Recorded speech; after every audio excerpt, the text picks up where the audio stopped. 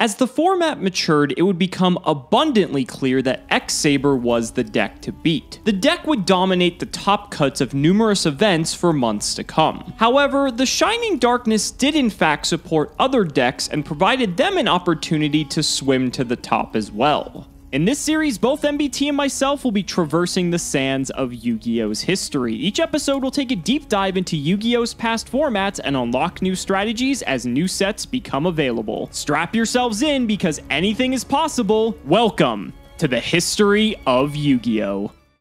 If you want 5% off any singles or sealed product, click the affiliate links in the description and use code CIMOOOOO5. And clicking the TCG Player affiliate link before you shop helps support us to provide you with more amazing content.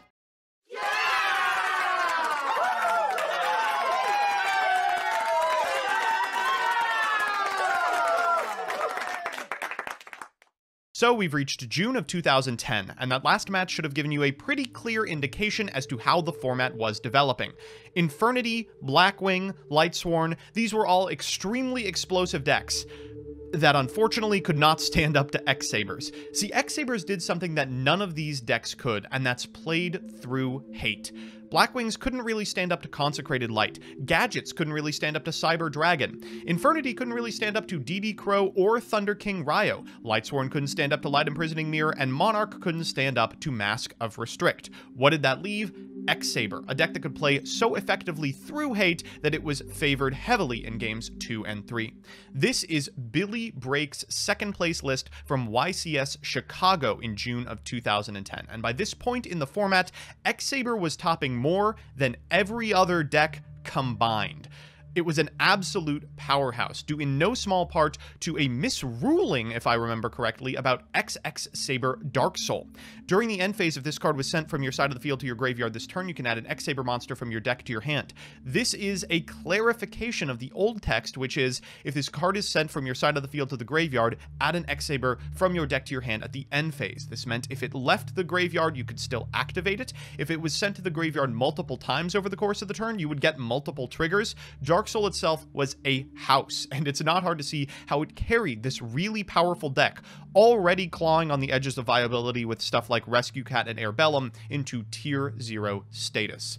So today we're going to be playing a match that was played at that tournament. It is the top 16 match, Billy Brake on X-Sabers versus Frog Monarch. And if you look at the breakdown on Yu-Gi-Oh's coverage page, you get a sense that Billy was not supposed to win this game. But Billy Brake is one of the all-time greats in terms of Yu-Gi-Oh! Ing. One of the most exciting plays he made during this event was while he had a Ryo and a Gold Sarcophagus in hand versus a Light and Darkness Dragon, which had 2300 attack, he elected to pass rather than normal summon the Ryo, activate the Gold Sark, set it to 18, and attack over the Lad. He draws into a Trap Stun the next turn, normals the Ryo, sets the Trap Stun, passes again. His opponent attacks with the Lad, he activates the Trap Stun, Light and Darkness Dragon's mandatory effect decreases it to 1800, it crashes into the Ryo, and Billy is able to activate the Gold Sark he had been saving the next turn, propelling him back into a game that he absolutely would have lost otherwise. This patience, this game sense, is really something that takes a lifetime to perfect, and Billy is one of those individuals who does have it. He's also an individual who has gone on to have an amazing career at Konami. A lot of the old heads from this period, like Jerome, did end up eventually working with Konami in some form or another. So, I hope I can pilot this deck even half as competently as he did, and take some games off of Alex. Let me go through the card by card. We've got DD Crow, pretty clear main deck inclusion at this point, it just hits too much. We've got Gorz the Emissary of Darkness, Rescue Cat, Sangan, Summoner Monk, one copy of Thunder King Ryo with 2 additional copies in board, which came in very frequently. Double Airbellum, 1 Pashul, this is just an extremely powerful card, 2 Bogar Knight, 3 Dark Soul, 1 Emmer's Blade, triple Fall Troll, double Fulham Knight, Book of Moon, Brain Control, Cold Wave, very, very critical to this deck's success. Giant Trunade, Gold Sarcophagus, Heavy Storm, Mind Control, Mystical Space Typhoon, Bottomless, Gotham's Emergency Call, very good good both with and against X-sabers. Royal Oppression, somehow still legal. Solemn Judgment, Starlight Road, Torrential Tribute, Trap Dust Shoot, and Trap Stun. On the side, we've got Consecrated Light for all manner of dark decks. We've got Cyber Dragon for gadgets to make Chimera Tech. We've got DD Crow for everything. Thunder King Ryo for everything. Saber Slash. This destroys face-up cards on the field. Just a general good inclusion in the board. Crevice into the Different Dimension, making its appearance from Prague Playoffs. This was a pretty good way to keep cards out of the graveyard, and unlike things like the Transmigration Prophecy, it played very well against cards like Substitute, which could search a Ronin Totem from deck after shuffled back in regardless. Double Dust Tornado, 1 copy of Light Imprisoning Mirror, double Mask of Restrict, Mind Crush, and the second Royal Oppression in the board. In the extra, we've got all the hits: Chimera Tech, Ally of Justice Catastor, Arcanite Magician, Armory Arm, Black Rose, Brionac, Colossal Fighter, Goyo, Magical Android, Mistworm, Stardust, Herbellum, Gothams, and double Hunley. So with that, let's jump in. I just have to say, as an avid Monarch enthusiast and a follower of our Lord and Savior, Rise of the Storm Monarch, I am hyped for today's episode. We are going to be bringing Frog Monarch to today's duel to contest what is arguably the best deck of the format at this point, X-Saber. Now, this is a variant of the deck I never personally got to experience because, as a lot of you know, I was on hiatus at this time, but I really wish I did, because Frog Monarch is actually considered like one of the strongest Monarch variants, just because the frogs add a completely different element and layer to the deck that makes it just completely separate from the Monarch decks of the past. And so we're going to go ahead and do the card by card. First up, we have 3 copies of Battle Fader. Battle Fader is fantastic for 2 reasons. One,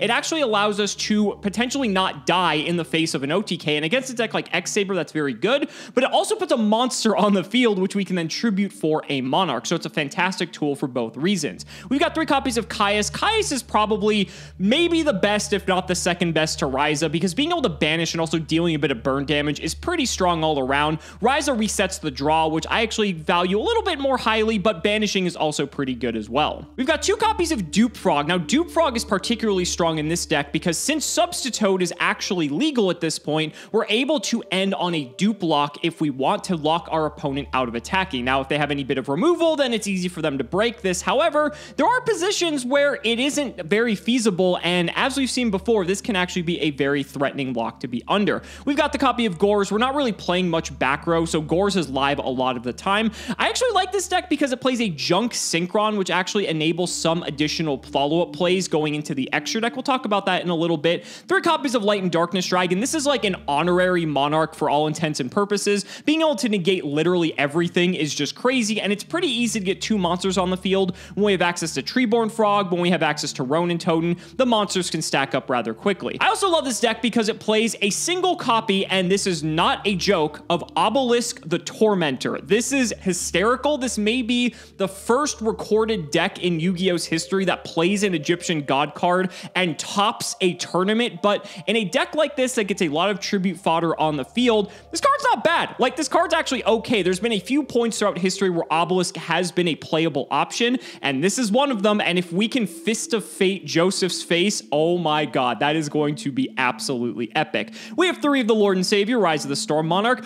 Only 1 Rodin Tonin. This actually perplexes me because in a format where a lot of people were playing DD Crow, I'm actually shocked there was only 1 of this in this deck, because I feel like you would want to play at least 2 just so you have multiple in case one gets banished, but, you know, I didn't play back then, so whatever. We've got Substitute to cycle through our deck. Ideally, we want to get all of the frogs out of our deck, so that way we're just basically drawing live card after live card as frequently as possible. And then we have 3 Swap Frogs. Swap Frog is everything you could ever want in a Monarch deck, because not only does it special summon itself to the field, it can get Treeborn Frog or Ronin Totem into the graveyard on top of it, and then you have fodder for a Monarch. It can also just fuel your graveyard. Like, the card just does everything for a Monarch deck, and that is why it actually was the heart and soul of a deck like this. We're also on 2 copies of Thessalos. Thessalos is particularly strong because your opponent's going to keep their best cards close to the chest, and being able to rip them out with Thessalos can actually really disrupt their key play. The burn damage is marginal at best, but it could make a difference. We've also got a Tragodia just as another sort of hand trap monster to drop onto the field, and 2 copies of Treeborn Frog because it comes back every single turn and gives us fodder for a Monarch. For the spells, we're on Prana Brain Control, a Cold Wave, a Creature Swap. This is very funny to give our opponent a frog for their best monster. Triple copies of Enemy Controller. I just love we get to play all these cards that take our opponent's monsters to summon our big ones. Heavy Storm, Mystical Space Typhoon, and 3 copies of Soul Exchange. The extra deck's a bunch of cards we have already seen up until this point. I don't think what we've seen, though, however, are the junk package. So we have a junk archer, a junk destroyer, and a junk warrior. All of these require junk synchron specifically, and so having this one of in this deck gives the deck a little bit of flexibility and has some other options that you can go into down here. Junk archer actually has the ability to target a monster your opponent controls and just banish it. Even though it will come back, you're actually able to clear stuff out of the way that may be annoying for you to deal with. Destroyer can actually just destroy cards, which is good, and then junk warrior is able to get a lot of attack power. So I just like the flexibility of a card like this. Is it very good? We'll have to see. And then some of the other usual offenders at the end here. For the side deck, we've got 2 Cyber Dragon for the machine-oriented deck. So we got 3 copies of DD Crow, one of the all-stars of the format, 1 copy of Phantom Dragon. This card has actually done work for us in the past in the history of Yu-Gi-Oh! So maybe we will side deck this in. Lightning Vortex is a very good board wipe. 2 copies of Crevice into the Different Dimension. This is a card that was side decked around this time. It was primarily for a deck like Infernity, but you could arguably maybe play this against a deck like X-Saber if you declare Earth, because then you can actually get rid of some of the things that Fall Troll might go after, or Godems. It really depends. I don't know if we're going to play it, though, because it is a trap after all. 2 copies of Divine Wrath. This can just hit a myriad of different effects, and because it's a counter trap, that means that your opponent is most likely not going to be able to respond to it. 3 Dust Tornado to deal with back row, and a Godems Emergency Call of our own, which will 100% probably be going in games 2 and 3. Guys, that's it. It's pretty straightforward, and it's Monarch, so you know I had to play it. So let's go ahead and get into it, guys. Ladies and gentlemen, it's time to duel.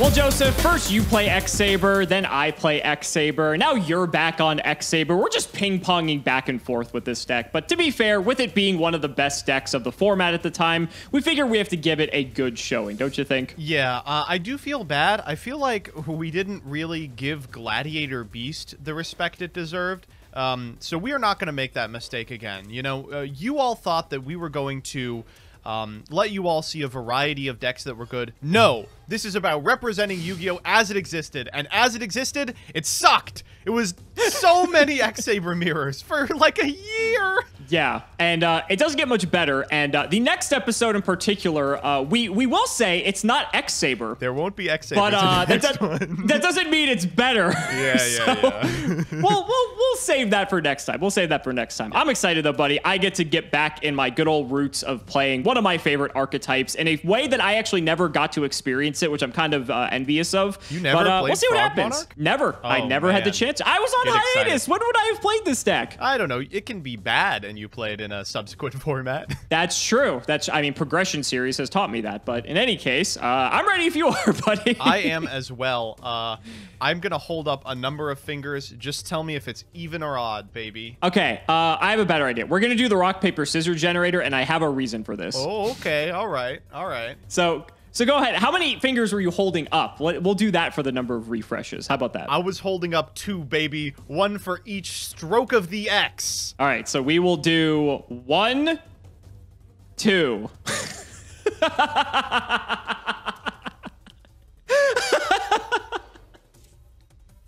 So the reason I'm laughing is because the patron I'm shouting out today is, don't listen to him, MBT. He actually got rock. Thank you for the support. And that wasn't scripted. That actually happened, and I actually got rock. I didn't purposefully take rock because I would like to beat Joseph at every opportunity in rock, paper, scissors, but that could not have happened any funnier. I'll tell you this. I am really happy to have won this die roll because, you know, while it didn't really matter too much throughout Edison, whether you're going first or second, it certainly matters now. Yeah, but I agree. 2, I'm disappointed because it really just strikes a bullet through the heart of my theory that you are cheating. So I don't know what you're talking about, buddy. RNG is RNG. Oh, yeah, you know? RNG, yeah. It seems to only RNG in one direction, however. All right. Good luck, buddy. Let's see what you got. Good luck to you. I have a really, really sick open for you. Are you going to be able to out this board? I don't know. Looking at my hand might be debatable. Okay, that might help things a bit. Anything in standby. Okay, we'll go to main phase 1, and I guess we will just start off with a soul exchange. Okay, that's fine. I will sack your dark soul. And with that, I am... Oh, it's Ember's Blade. That actually is way better. Holy shit, that's so much better than that. I am going to bring out a Ryza the Storm Monarch, my favorite card. Christ, that's fine. I have no problem with We're that. Gonna send that back if that's okay. Yep. You're thinking about it. We'll hit for 24. Oh, wait, you'll hit for 24? You think I forgot you activated Soul Exchange? Sorry, Soul Exchange. Soul Exchange. I'm not hitting for shit. Go ahead. Go ahead. My bad. My bad. Draw phase, I'll activate MST targeting your back row. I needed that. It was my enemy controller. Didn't need that. You're fine. I'll set one card, and you are good to go. Okay, resetting the same one. I'll drop anything in standby. Main phase 1. So if it's Ember's Blade, then that's bad. If it's Dark Soul, that's also kind of bad. You know what? I'm going to go for it. I'm going to sack the Ryza for a Caius. Let's get him out of here. You have got to be fucking with me. There were so many punishes. Outplay. Oh, sir, that's actually a dark monster. You're going to take 1,000 damage. And you're going to take another 24 on top of it. Is that fine? That's fine. All right, and I'm not under Soul Exchange that time. So go ahead, buddy. Oh, this is going so well. Yeah, this is rough. Okay, looking in that extra deck, that means you got something up your sleeve. Is it an exceptional play? I'm going to normal summon X-Saber Bogart Knight. Okay, that seems pretty good. I'll special summon an X-Saber Full Helm Knight, and then I'll pass. Interesting. So Full Helm Knight will actually be able to blank one of my attacks. So on the current board, I can't really do a whole lot to you. I'll draw. Anything standby. Nope. Go to main 1. What do we want to do? All right, let's go to battle. I'm going to attempt to attack Full Helm Knight. Sure. I'll go ahead and negate it. Second main, I'm going to normal summon a Substitute. Sure. I'm going to activate the Toad. I will oppression here. Just had to have the oppression, huh? All right, fine. Toad's not going anywhere except the graveyard, and I'll pass. Go ahead. All right, stand by main. All good. This guy has so much attack. What the hell? He's swole. He's swole. Big old boy. I'm gonna gold Sark here. Not a lot of good stuff to banish here. You have a lot. You've got like Rescue Cat. I mean, there's so many just good one-ups in your deck. It's got to be Rescue Cat, unfortunately. Then we'll just switch these bad boys to defense, and you are good to go. All right, we will draw. Go to main 1 here. That's kind of sick. Got one in hand. You're gonna have some time with the Gold Sark. Okay, I'm down. I'll Soul Exchange. Let's get rid of the Full Helm Knight, probably. Yeah, and we're going to bring out a Thestalos. So let's get out the card in your hand. It is a Heavy Storm. Okay, that's pretty good. That means Oppression's not going anywhere anytime soon. I cannot attack you. I remembered this time, so I will pass. The best card in my deck? Damn, that's crazy. Go ahead. Draw. Yeah, it's turn 1 on Gold Sark for you, by the way. We will just go to battle. Yep. Hit with Thestalos. Yep. And we'll hit with Caius. I'll take 24. And second main, I don't really want to play into Torrential or anything, so I'm just going to pass. Stand by main. Take your Rescue Cat, sir. Yeah, don't know how much it does for me. It would have done a lot for you if you still had that Heavy Storm. Yeah, that was the idea. So we could storm here. Damn, I straight up would have won. As is, things are looking pretty bad. I'm gonna normal summon Rescue Cat. I will activate the effect. I'll negate it. All right, we did good there. There we go. Game 2.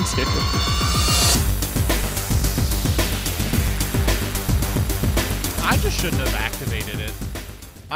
What did I think I was going to accomplish using Royal Oppression versus the Tribute Summoning deck? Yeah.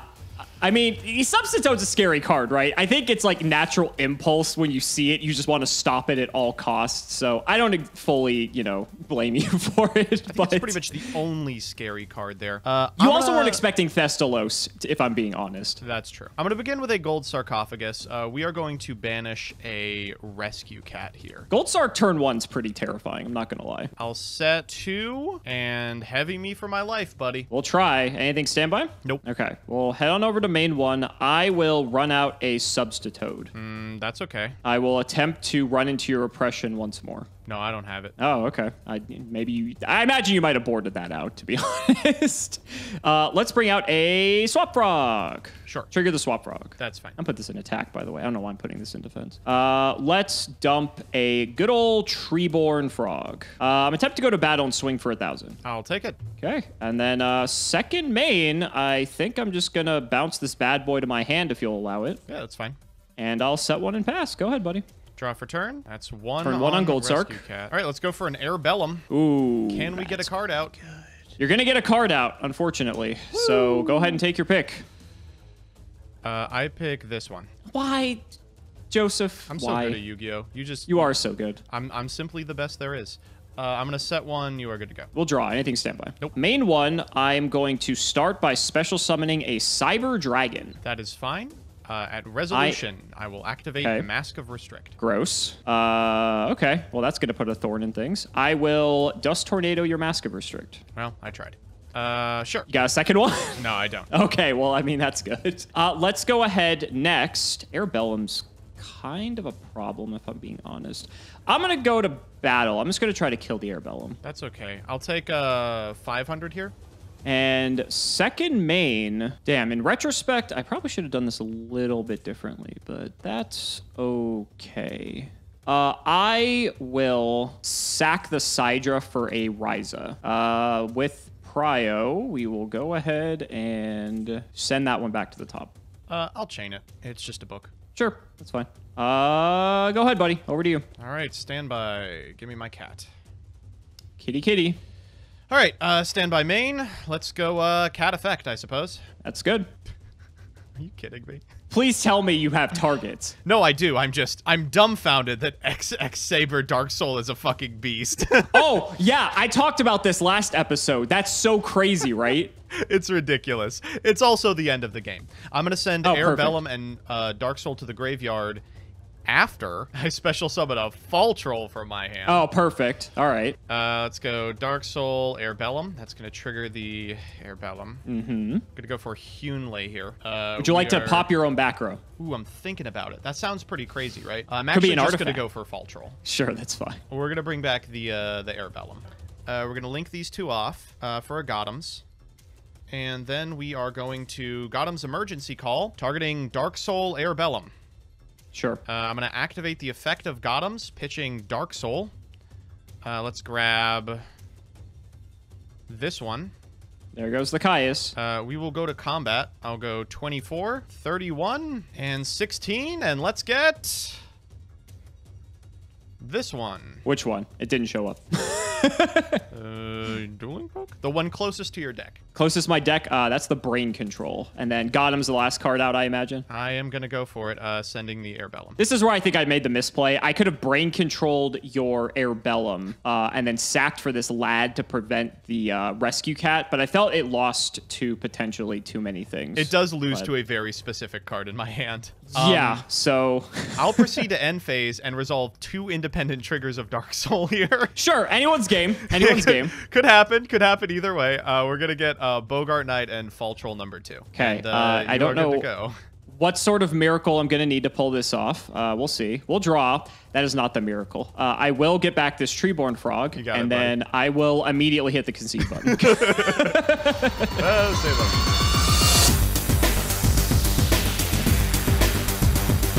Kicking myself for not going into that Light and Darkness Dragon. I don't even know if you could have done anything about it, but it would have been better than just straight up losing to Rescue Cat. I can't wait for that card to get banned. I'll be honest. Does it get banned? I actually don't know. It gets banned, I believe, in September of this year. How? Which I think is part of the reason why the X-saber decks slightly start to fall off. Why did... Remember what they took from you. Oh, how could we lose the most fair card ever? I love that Rescue Cat's legal after, like, being good in, like, 6 consecutive formats. Very funny. Oh, right? Speaking of very funny, this hand is it's a laugh riot. This one is interesting as well. Good luck, buddy. I forgot we get to draw for a turn in this format. That's fun. Let's see. I will start by special summoning a... yeah, I'll special summon a Swap Frog. All right, sure. We're going to pitch this Ronin Totem. That's a good start. Suppose we'll just dump a Treeborn Frog to the graveyard. Seems good. It's not terrible. Yeah, I will go ahead and bring the Swap Frog back to my hand. Boo, leave him on field. Let him say hi. Come on. No, we're not going to do that. As much as your frog would like to, or my frog would like to meet your cat, I would prefer that they don't meet anytime soon. Yeah.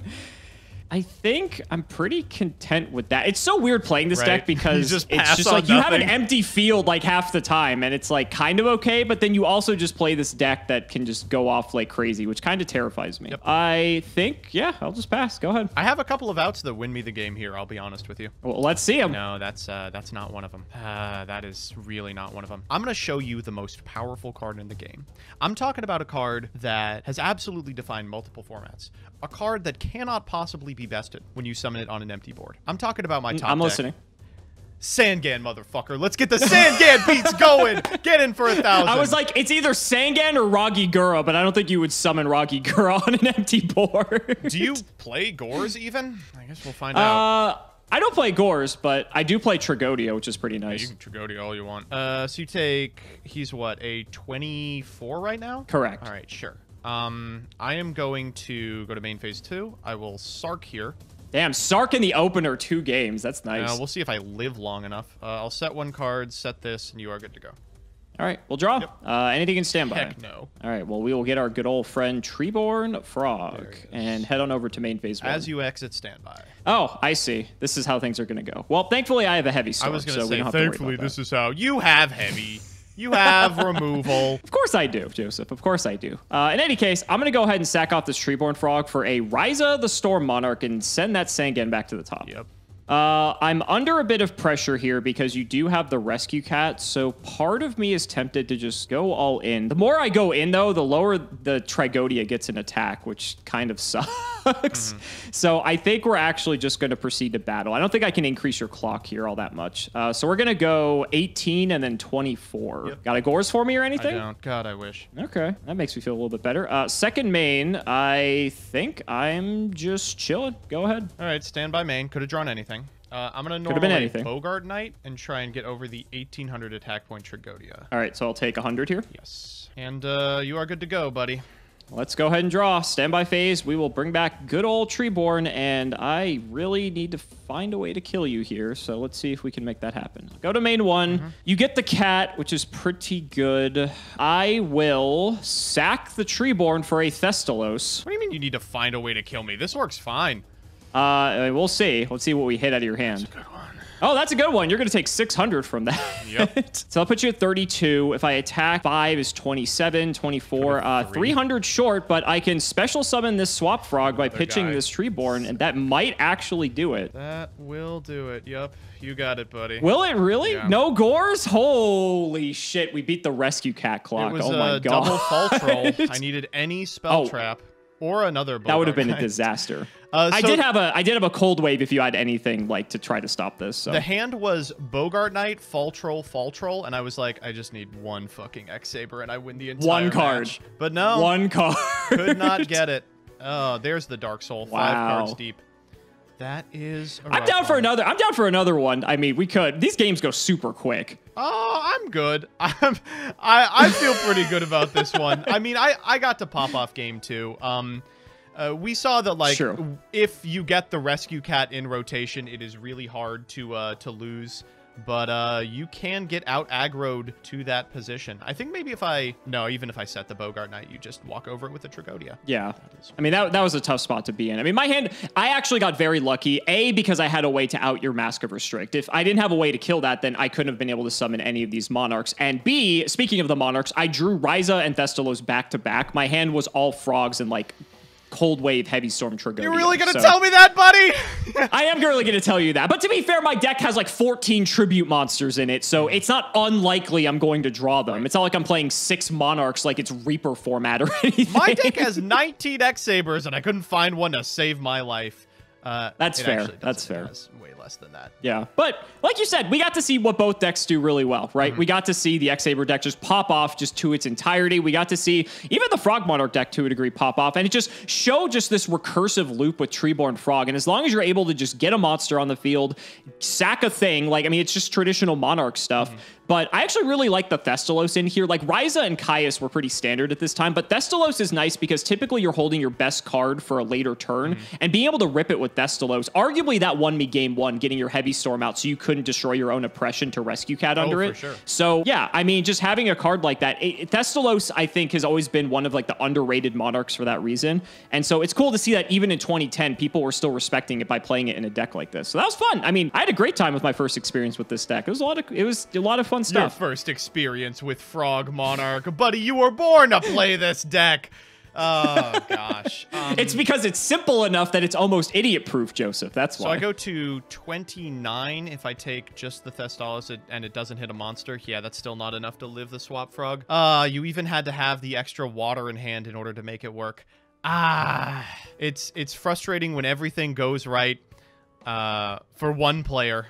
I actually boarded into a card that I was really surprised to see show up in lists, but was an absolute house during this time. That's Crevice into the Different Dimension. I had this in my side deck as well. I was thinking about it, but I just didn't have room to sideboard it in. So what was your theory? Just get the frogs out of my grave? Yeah, preventing the Treeborn Frogs and the Ronin Totems from recurring is pretty important, I suppose. But the reason that you see Crevice into the Different Dimension start getting played, despite the fact that Transmigration Prophecy is legal and good enough that it was limited to a single copy, is because of cards like Substitute. Like, putting a Ronin Totem back in the deck is not a good idea. Not good. If they could just swap Frog to send it back to the graveyard. So as a result, you need to start banishing, and that's like the rise of DD Crow as a response to these sorts of strategies, the rise of Crevice into the Different Dimension. And unfortunately, it has the downside, these cards, of pushing out almost everything but X-Saber. It means that Infernity has to compete with super targeted Spell Trap Hate. It means that Frogs has to compete with super targeted Spell Trap Hate, and has to pivot to, I mean, we know Frogs as a control strategy that sets back row, but this is a strategy that I think is playing like 5 traps total, right? What's scary about Crevice too, and this still blows my mind, this deck played 1 Ronin Totem. I shit you not. And it wasn't just this deck, it was all of like the Frog Monarch decks from around this time that top were just on 1 of this. And I guess that's just shocking. I feel like they play minimum 2 with DD Crow, with Crevice, with Transmigration Prophecy running around, because if you lose that resource loop and you don't have Treeborn, like, you're kind of stuck if you just have a hand just bricked full of monarchs. So I thought these people were playing with fire, only doing 1 of this. But, you know, I guess if you lose it, you lose it. And there's not much you can do about it. I think that's probably why they're playing multiple Treeborn Frogs. That makes the most sense, because that's always going to come back. And it's free because we play basically no back row in this deck apart from the sideboarded Dust Tornado specifically for Mask of Restrict. But which you happened to find. I did. I still lost that game. I don't know why you're complaining. Right. I should be.